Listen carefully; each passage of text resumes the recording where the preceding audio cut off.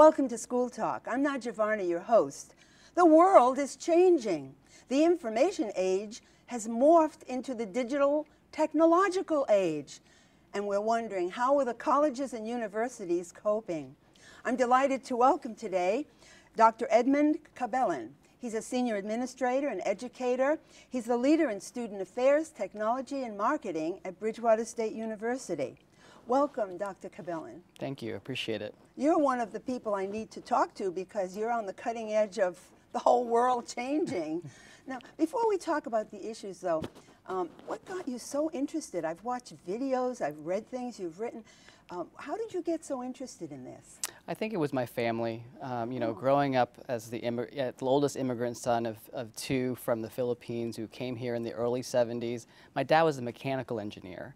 So technology was always, sort of part of our family. We were the first to have computers and video game consoles, and I always was curious about the use of technology. And as an innovative thinker, I believe that the use of technology was going to be at the center of all of education's, evolutions and the things that would benefit our students and our educators. And so, to me, it was a natural progression for me to continue exploring what and how technology can play a role in our evolution as institutions of higher education, elementary education, et cetera. Well, thank goodness that there are people who follow their interests into the world and do so much good as you have been. But in education, things don't usually change very fast. That's what's so interesting about this topic. I mean, they're still talking about how to test kids and what's the best way to do early childhood education. So I'm going to just put this out to you. Why this sense of urgency that you seem to have about using digital technology, and especially at higher education?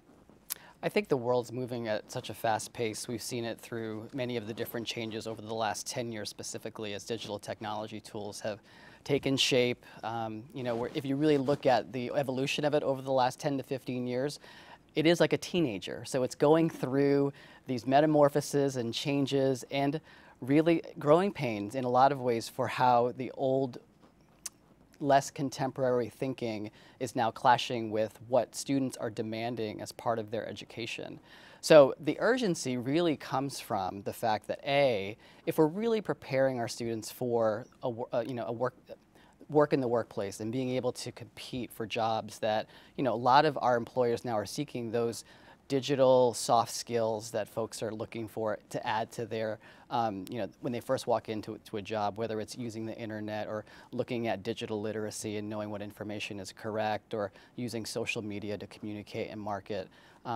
There's an expectation from employers as well that we educate them and prepare them properly. So from the elementary school system, you have this challenge. My wife's a school teacher, and she always talks about infrastructure and how students are coming to class with cell phones, but yet the infrastructure for Wi-Fi in the school is aging, and it's not really keeping up with what they need.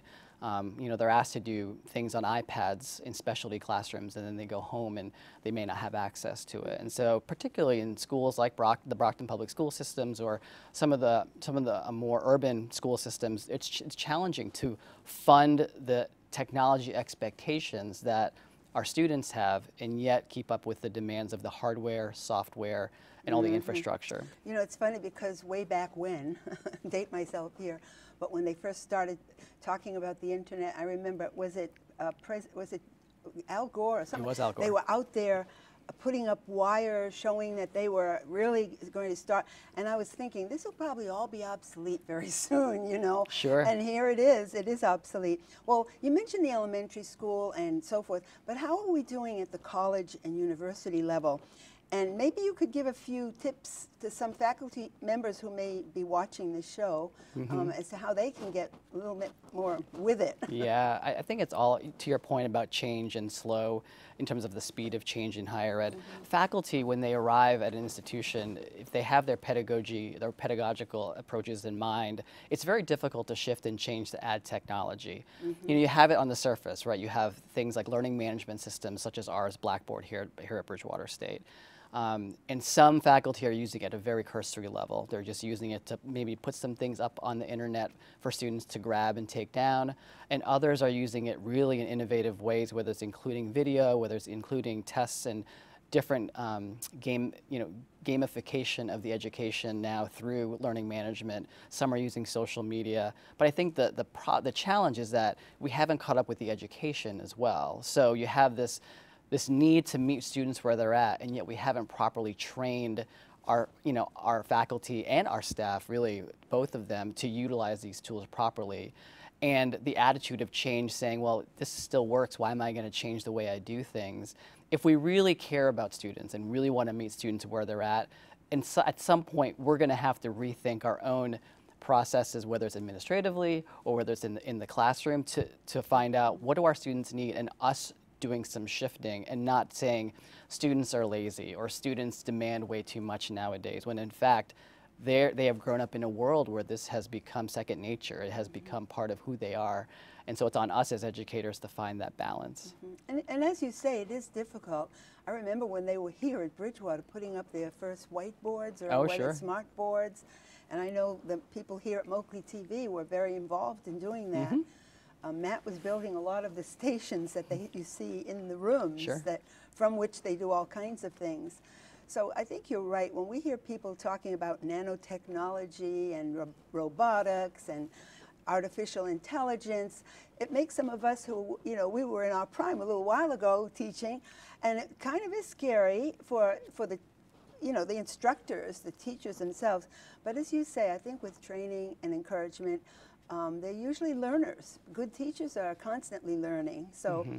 But as you mentioned several times now at the Brockton School or wherever it was, you said they didn't have Wi-Fi, even though the students had iPads or whatever. And until recently, we had so many budget cuts for higher education that I'm wondering, don't we need both money as well as the will to change? And so I'll put it this way. How can administrators of universities and colleges, what's their role? How can they make this happen? Well, I think that in part they have to demonstrate some innovation with current technologies. So something I see often with my colleagues in the administrative side of the house is that they're not using what's currently at the institution for them at the fullest potential. So they'll use a tool, they'll use an app, or they'll use some hardware that at a very elementary level, cursory, without really diving more deeply into how else could I use this, how could I use this cross-divisionally with colleagues. So I think we need to just examine the current technological tools that Bridgewater offers, which is quite a bit, and the staff here do a lot with very little, and so to their credit, but then you also have to consider how else can we educate the staff and the faculty on what is available here. So there's that element. And then the second piece is looking at in budget planning, in strategic planning, and any kind of planning exercise we go through as an institution, we have to think, well, how are we using technology in our work and what's missing? Have we asked students? Have we asked faculty and staff, what else could we be doing with this? Because students often will give us that sort of missing link if we ask them, but we fail to include them in the process. We fail to ask them whether it's through online tools or whether it's through in person, walking through the cafeteria, saying, here's this new piece of tech or some new digital communication tool we could use. What do you think about that? That's interesting, though. Could you give me an example? I'm just thinking of, a professor who may be using technology minimally, putting up for something for the student to read at home and comment on, or that kind of thing. What kind of a thing might be something new that a student might come up with? Just some idea. What might be something that they might suggest to the staff person? Sure. So something that we've developed in student affairs and enrollment management is our whole integrated marketing team and a new website called bsulife.com, and it was all recommended and really built from our students. Did you call that an enrollment? So it was really an enrollment management tool, but it also engaged our commuter students and our transfer students, two populations that really often get overlooked here at the institution. Yes. So, students felt that the university's communication modalities really focused on externally facing audiences, like the website focuses on, the community or prospective students or parents, but who is really communicating directly to our students through some digital tool? So we created an integrated marketing team within our division to purposefully communicate with our students through social media and through the website we created, bsulife.com, which is a completely different website, you know, off the bridgew.edu grid per se. It's separate. It is, and it's dynamic, it's mobile friendly, and it was addressing some of the needs that our students had expressed through focus groups, through conversations. Well, so the infrastructure for our websites, which isn't really new to our colleagues here at the Bridgewater State, you know, we have two websites: an intranet, which is our internally facing website that's built using Microsoft SharePoint, and then our externally facing website, which is more really a marketing brochure type of website that's built in a software called Drupal. Both were not as mobile friendly or mobile responsive, because if you think of our students and the population that's going to consume all this information, they live on their phones. I know. So if the messages and the material wasn't consumable on a mobile phone, then they're not going to really read it or be engaged with it. So they said, could we have something that's really more mobile friendly, more contemporary, and something that we can easily share with our friends? And so we did that. We built that, and we're in our 4th year of doing so. You know, if folks want to know more about life of a student, they go to bsulife.com and they can check it out. That sounds really innovative, and coming from a student's recommendation. Yeah. I congratulate you or whoever was willing to listen to the students. Sure. This is so interesting to me because I do think we miss something when we're just lecturing at students. Agreed. From 1st grade on. When I had younger grades early on in my career, Sure. people would say, well, why do you have the students talk about it? Why don't you just... And you know, once you have your mind tuned in, and some of these students have wonderful questions from, I mean, preschool, and you're a father, so you know, at home, and they go to school and just have to sit there sometimes and listen and then do a paper. How boring and how lacking in bringing out the students, what they know and what they think. So this makes me very excited at the higher, glad you're here to be, you know, stirring that pot. Yeah. Now, the other thing is you did mention the mobile phones and so forth, but I'm wondering about this constant use of social media, because I see so many of the kids, including my own grandkids. Of course. They're usually taking pictures of themselves or sending pictures or downloading a band and on Twitter or Facebook. And then this morning, blew my mind, I was showing this to you offset, right on the front page, how to spot a fake. And they're trying to instruct students on how to tell real news from fake news. And I think one of the researchers found that middle school children couldn't tell the difference between an ad and something that was, you know, just an article or so. So I'm wondering if you want to just speak to that a little bit. What would you say the goal is for students at the higher education level in bringing forth all of this digital technology? What are you up to? What's your goal? Sure. You don't want them to just take pictures of themselves all day. Absolutely not. So there's 2 pieces to that. The first, I would say, is around the movement from social media to social networking. So back to the idea that the use of social media or social networking tools is meant to engage and create around communities, you know. And when you look at the way our youth have grown up as they enter, if we're talking traditional age college students, ages 18 to 24, which is really hard to say traditional nowadays, because even at Bridgewater, they're older, right? They're older. There's a mix, veterans and parents coming back. Absolutely. Right. And so now you have to consider, how has social media accelerated the development of our youth, because now they have access to information that, you know, when I was back, you know, before the pre-social media days, I had to go to the library, go into encyclopedias, card catalogs, and find that. But now they have it at the tip of their fingers. So what we try and instill in our students here is that when they arrive at orientation, I do a session for them around digital technology and social media, and saying, look, you have come here with already a personal construct around how you use social media. What we're recommending is that you expand your use of social media to include professional and educational constructs. So who are you going to use social networking to meet online to talk about a future career, find an internship, or share what you're writing about and learning about in school? How are you going to create educational communities, whether it's through Facebook, LinkedIn, or Twitter, to advance your education outside the classroom? So we challenge our students, the ones that we come in contact with, to think about an expanded use of social media beyond the personal, because I think we get our biases around social media become a hindrance to the actual application of the tool. if all we think about our students doing selfies, we're missing the another 2/3 of the uses of social media for education and for professionalism. Well, thank you. We need to take a break right now, but this is getting so exciting. Lots more questions about digital technology. We'll be right back. Michael Adams? Here. Michael Adams. Here. Michael Adams. Students who miss 18 days of school in any grade risk falling behind and not graduating. Absences add up. Dr. Cabellon, as we went off air for that little break, we were talking about the students coming in with high expectations for digital technology and staff people and professors trying to adjust to it. But I'm thinking about some of the students who come in from poorer families, and they may have more than one student coming from that family, and they may not have the money to buy computers and all the kinds of gadgets that kids have now. How do you deal with that? So what we do here at the university is we try and partner them up with our friends in IT, our friends over in financial aid, and find ways to get them the money to get these. Here at the university, we've had in the past a laptop requirement, and so there have been folks who have used financial aid money to get those pieces, because it is part of the educational process now in higher education.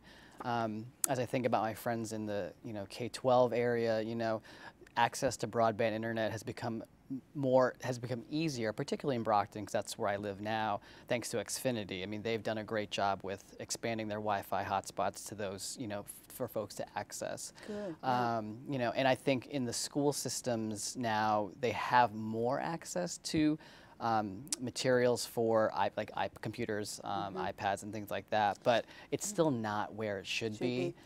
I'm glad to hear that financial aid and so forth, IT and financial aid are helping students, because they did, the Pell Grants and other opportunities provide money for books.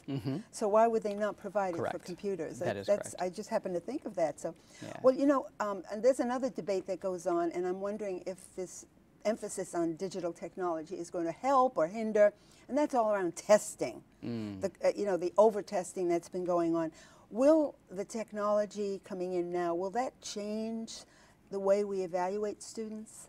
I don't think so. I think the mandates that the state and the federal government have for state for testing our students, they don't really include technological education or fluency in using technology. Where I think we can make inroads in that outside of the standardized testing is having faculty, educators infuse some part of technology as part of their assignments. So whether it's, to the example you provided earlier in the show around spotting a fake, how do we teach them not only, fluency and literacy for reading, but can you tell digitally when a news story, the source is not up to snuff with another more credible news source, and taking the time to stop and instead of reacting to the news, ensuring that what you're consuming is actually from a reputable source. We need that for adults right now. You absolutely are correct. And that's where social media gets a little challenging, because people share information that may not necessarily be true, but it could be, depending on your perspective or who wrote it and the data they decided to pull to make the case. And I don't think young people, maybe I'm wrong, but I don't think they read traditional newspapers as much anymore, do they? They don't. I would say they will consume articles from, from news sites online quickly. They'll scan it. If there's a video associated, they'll consume that at a faster rate. But you'd be surprised when I talk to our traditional age students again. They are informed. They do their homework, and they are civically more engaged than previous generations that I've worked with. So the hope for me is that they are taking more of a stand, and given the climate that our country is under now, I feel like that's a good thing for our youth to be more engaged in that conversation. Yeah, that is a good point. As I listen to you, I can see that they do have access to what I read in the New York Times, but they can do it online. They do. True. Now, in the business community, you know that they've been having a great influence on public education. And so there's been a big emphasis on STEM. They're saying we need workers that have more technological skills. and STEM, that they're emphasizing science, technology, engineering, and mathematics. Now, some of my friends and colleagues in the arts say it should be STEAM, science, technology, engineering, the arts, and mathematics. Right. And certainly the arts connect to all the other subjects or topics. So my question is, do you think, especially where your wife's teaching in the lower grades, do you think that this stressing that we've been doing on STEM, we've been right through early grades all the way through high school, do you think that's helping higher education institutions to put more investment into technology because they know that the students are coming up with this emphasis on STEM?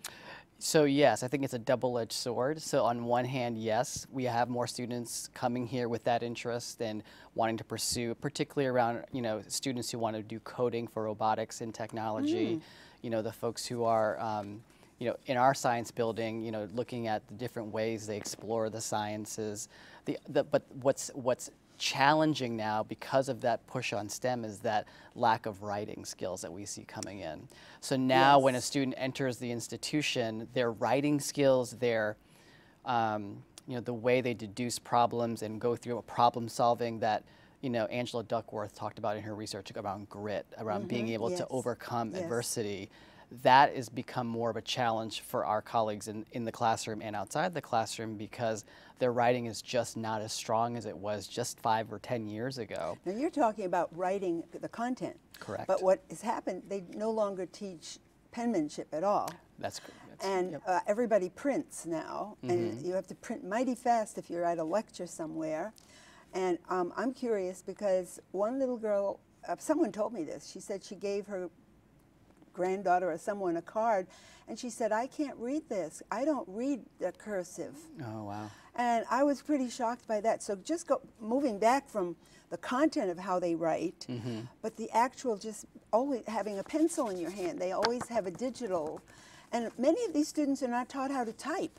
Right. I was a commercial student in New York City and then took enough to go on to college, enough of the, you know, academics. But we could type. Now they have to hunt and peck, which number one takes up so much time, and number two does take away from any opportunity to write with a pencil or a pen. And I just wonder, you know, how this is all affecting our students with not being able to express and communicate their thoughts in a healthy way, you know, in a acceptable way. I mean, people who don't know how to use embedded phrases and all the kinds of things students used to be able to do. So how are they doing anything to help with that? I think so, yeah. I mean, both my girls are in elementary, and my 11-year-old has started showing me the writing that they're starting to do more in school that wasn't there earlier. So they are doing still a little bit of the... What grade is that? 5th grade. Fifth grade.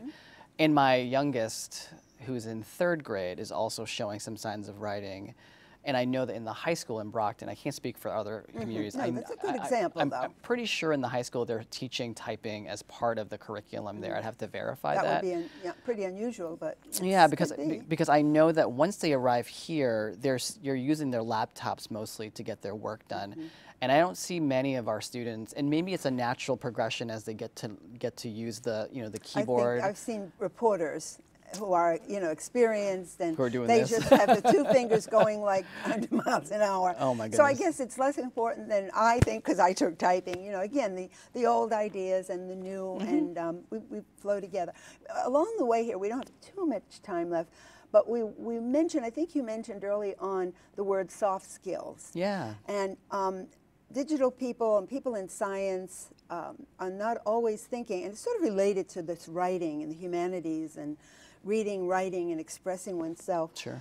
But I hear business people saying that we need soft skills, people who can cooperate. Would you speak to how that works with the digital technology? I think it's a balancing act. I think it's around leadership. I think our students need to know when to put the devices down and when to focus on the person that's in front of them. I think there's a time and place to use these digital tools. I think we've gone too far down one end to use it all the time versus turning it off and really spending time with one another. I think when you hire a new let's say Bridgewater State graduate, you want them to be able not only to do their work, but to make that work meaningful through the relationships they make at work. And so I think it's time for many of us to role model the behavior that we expect from our staff and our colleagues with digital technology, where why are we responding to emails on the weekend? Why are we, unless it's an emergency, and I know an emergency, you're going to pick up the phone and call me if it's a true emergency, Right. but we have overinflated our own use of this technology for self-importance. So I think that's part of the soft skills, is recognizing what the tools are. And I equate it to, instead of saying these are digital tools, I call them digital instruments. Because an instrument requires practice. It requires, a cleaning up of the tool every once in a while, depending on what kind of tool it is. And the more tools you know, and the more tools you put together in a collaborative approach, the more beautiful the music. And so, I want us to move more to that metaphor of these digital technology pieces, as opposed to calling them tools that fix a problem. And so, yeah. Well, that's a healthy and a great explanation of it. And I think your first phrase, I like that, a balancing act. And it is, depending on where you are in your life and how skilled you are with it all. That's right. But I just am not very happy when people all get together. And I know I'm ready to say, when we have parties for my grandchildren and, the family, I feel like putting a basket at the door saying, drop your, your digital stuff here. We have just about a minute left. So just very briefly, what would you say is your greatest frustration, or your greatest reason for optimism, or a quick word on both, whatever you wish? Well, I think I'll do both. So quickly, I'm frustrated that we haven't figured out a way to formalize the education that we give our students around technology. And whether it's a class or whether it's embedded into the pedagogy, I think we need to do a better job with that. And my optimism is with this generation of students. The more I work with them and the more I get to know them, I have high hopes that they will lead us into the future with how to best use these tools. Thank you so much. You've been so helpful, Dr. Cabellon, and Bridgewater State University is very lucky to have you. Oh, very kind. Thank you so much. Thank you. In closing, I'm going to use a quote that I found from Dr. Cabellon. And he quoted in this speech from a colleague of his called D.T. Henry, and I was pretty impressed, so I'm going to share that quote. Every wireless connection ties back to a wire. Digital technology is not meant to replace face-to-face, but a bridge to bring people together in a way that is meaningful and adds value to education. That's truly student-centered, technological school talk.